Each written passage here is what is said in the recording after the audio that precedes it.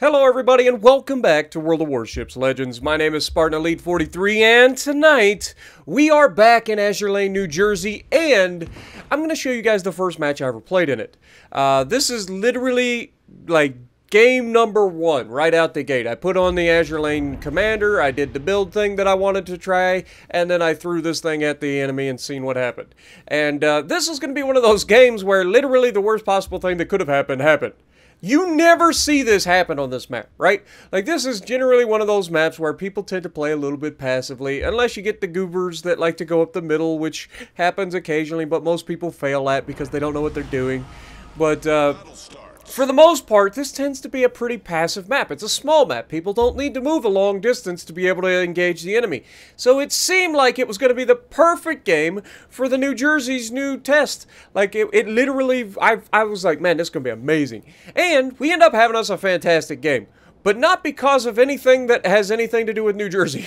It's mainly because the enemy just threw themselves at us hardcore. And the unfortunate side of things is my team does nothing on this side of the map. That's not to say my entire team does nothing, because my entire team actually ends up being pretty solid. It's just my side of the map that fails miserably.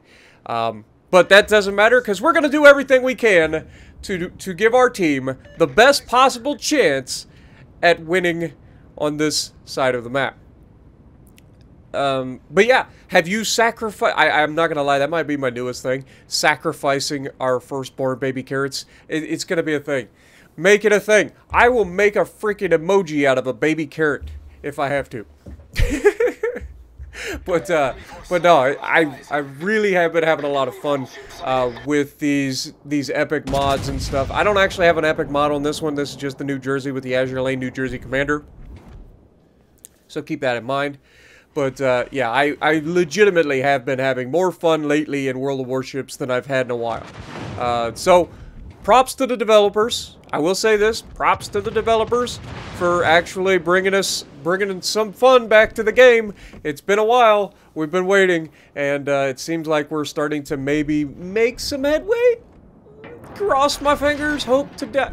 Okay, never mind. Don't want to say that, because we haven't sacrificed our firstborn carrot yet, so Lord knows if I say hope to die, it probably will happen. But we're gonna take a shot at the Amalfi. Amalfi's paying attention. He's not an idiot. He's gonna stay behind the island, keep himself protected. Unfortunate. But watch what the enemy is gonna do. Watch what my team does. I have a destroyer here at Delta. He's broadside to the enemy, which is a terrible way to sit, by the way. If you are in a destroyer and you're sitting in a smokescreen, which he's not currently in a smokescreen, but if you're sitting in a smokescreen, you don't want to be broadside in the smokescreen. And the reason being, smokescreens are torpedo magnets. I know, it's a surprising thing, but smokescreens are torpedo magnets, and if you're sitting broadside, you're an easier target to torp. Now, here we've got Musashi over here, so we're bottom tier. That should be the first thing you guys notice. We're bottom tier. Amalfi's about to make a huge mistake, but look at the distance. Look at the distance. This guy is within 10 kilometers, unfortunately. So while we are going to make him pay, he is actually going to survive this, unfortunately. We do get one Citadel. We blap the crap out of him. He's got, like, no health left. But look at what I'm having to do here. Look at the entire enemy team. The entire enemy team is pushing up on this flank, right? So it's going to come down to us doing everything in our power to survive long enough to hold the enemy back for as long as possible. But watch my team. My destroyer, to his credit, captured the base early, but fails to recognize the threat that is the enemy team pushing straight ahead. Our Hipper is the first to succumb, as most cruisers are on a smaller map where you've got a Zerg rush from literally the entire enemy team. Look at the amount of ships that are on this side. We've got 6 ships on this side. We have an unknown destroyer, which ends up being a Friesland. We have the Amalfi. We have a second cruiser in the back. Oh, hello, Friesland. Don't mind if I do. Gonna take this shot for sure. But we are gonna blap the crap out of this Friesland. 6 overpins, and we leave them alive. Of course we do. But there is a battleship that has managed to YOLO straight through the Bravo cap. He is being engaged by the battleship that's behind, plus the destroyer that's there. I can't really do anything about it because I'm currently trying to deal with these guys over here.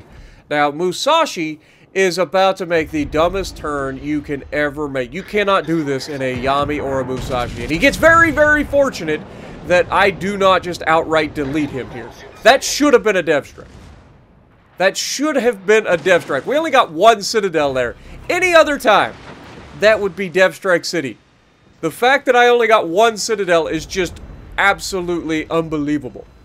But it happens. That's RNG for you. Sometimes it goes, sometimes it doesn't. But Friesland, unfortunately, gets himself into a position where he's going to be able to disappear right about the time that I get reloaded. I am going to take a shot at him and try to hit him blind. We do get a hit on him, but not enough to finish him off, unfortunately. But look at the enemy.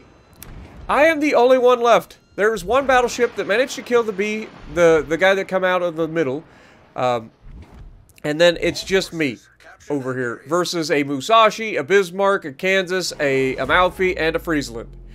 It's not what you call preferable, if I'm honest. And in fact, the Amalfi may have died, but I think he's still alive. But Musashi, not wanting to get himself in a similar situation as he did last time, he manages to stay bow into us. So I look over and I've got a Kansas rushing me. So immediately have to turn all shots to the Kansas. And I've said this before, I'll say it again. Trying to Citadel a Kansas, especially up close, is very, very difficult. It's got a very thick belt, as well as the fact that it's got ridiculously like low in the water, as most American battleships do. At close range, you struggle to Citadel American battleships, but unfortunately, we get our first shot into him, we do a little bit of damage, we're trying to stay angled as best we can, we get our heal back just in time, but this game is over for us. We're going to get one more good shot here, and I'm going to try to wait and go for the backside, but I may have just misplaced that shot in the rush to try to get a shot off, and didn't quite get it where I wanted it. I should have been aiming for the rear side plating just past the belt armor there, but again, when you're in a situation like this, you're just trying to get that last big hit off before you die, right? And so you don't always have enough time to place the shot. And honestly, the thought process there was to try to shoot the Kansas and then ram the Bismarck, but Bismarck got out of the way. Again, Bismarck's a very agile battleship, so he gets out of the way. Our Tirpitz is throwing torpedoes out there, I think, or he may have thrown torpedoes out there, but yeah, this is not long for this world. Tirpitz goes down. Torps are in the water, and I do believe he connects with something. I don't remember exactly what, but I do believe he connects one of these torpedoes with one of these ships. May have been the Bismarck. But yeah, he is...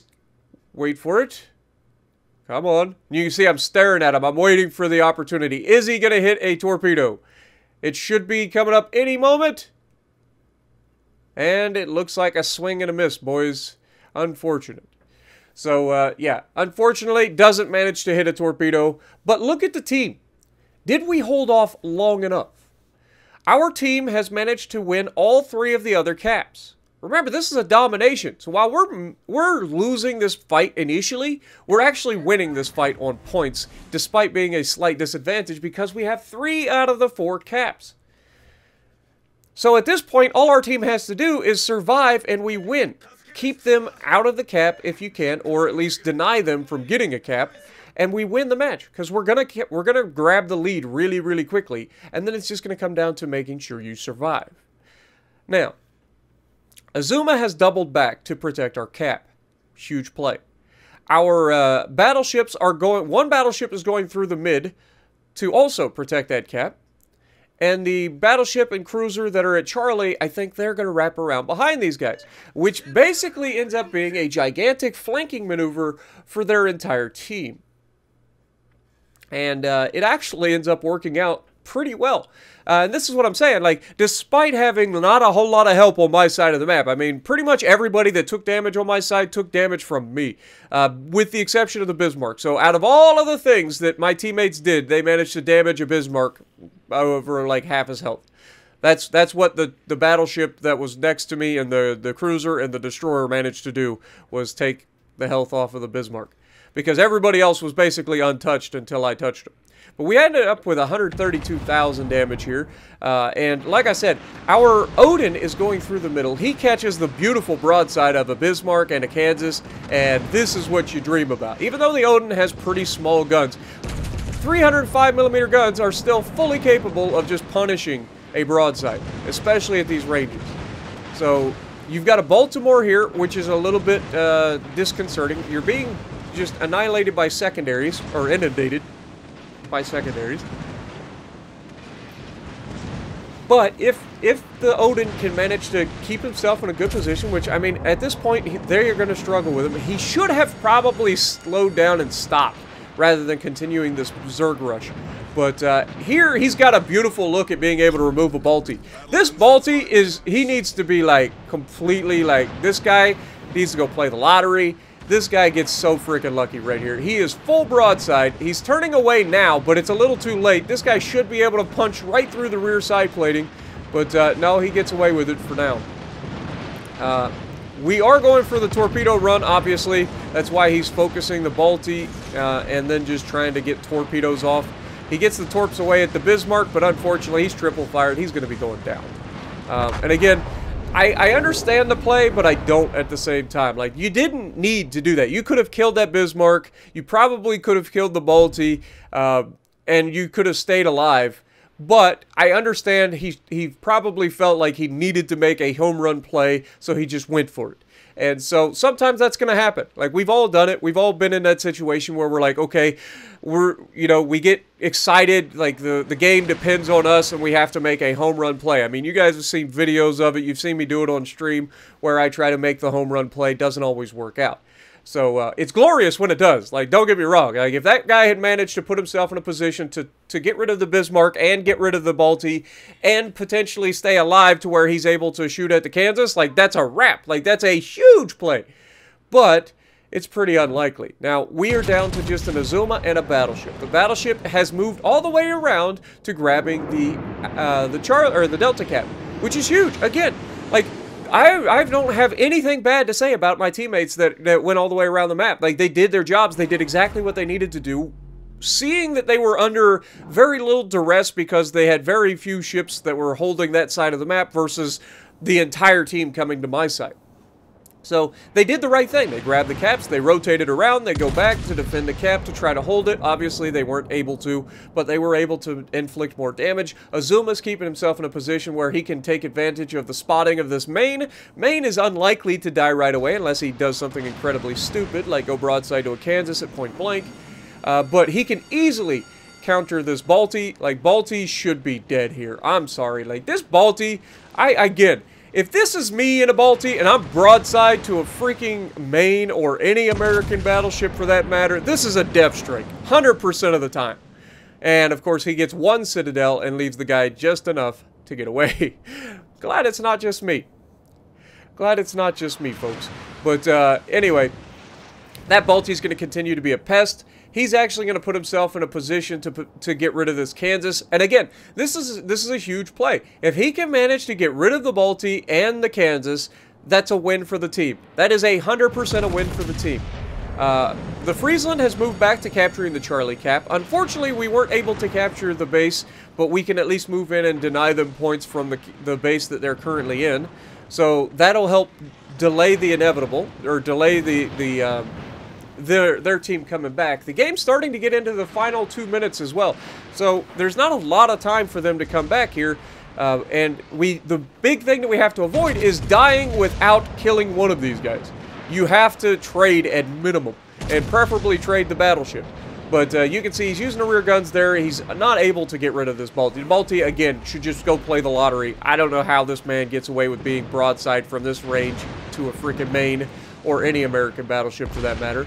But I was really hoping that our Maine would get this shot down, but or at least ram this guy as he's about to die. But unfortunately not. He does get a shot out, leaving the Balti with just enough to get away. But Azuma manages to finish off the Kansas immediately, which is big because that allows us to maintain our points lead. There is just 1 minute to go. All Azuma has to do is survive, and we win. He doesn't need to do anything crazy. He just has to survive, and we win. But he also knows that the Balti has, like, no health. If he lands one good hit, Balti dies. Balti did manage to get a heal off, apparently, which is surprising this late in the game that he even had a heal to give. But, I mean, in fairness, he wasn't really shot at any point during the match until that main came around the corner to blap him. So, there's that. But that heal actually saves his life for the moment. But again, all the Azuma has to do is survive. Azuma has fantastic 310mm guns and has the armor to deal with any cruiser that decides to shoot at it, so it's not scared of that Balti in the slightest, as long as he doesn't give the Balti a broadside and allow that amazing AP from the Balti to annihilate him. And with 10 seconds left, the game was closer than it needed to be, I'll give it that, but at the end of the day, he did just enough he needed to do to win the match. And I hope you guys enjoyed. This was a little bit of a quickie for you guys. I say quickie, it's not really a quickie, it's a full match, but it was a solid match. 132,000 damage in a very short amount of time in the New Jersey as everybody threw themselves at me. But we get third on the team. The Azuma rightfully gets top of the leaderboard. The main coming in second. Well done to both of those guys.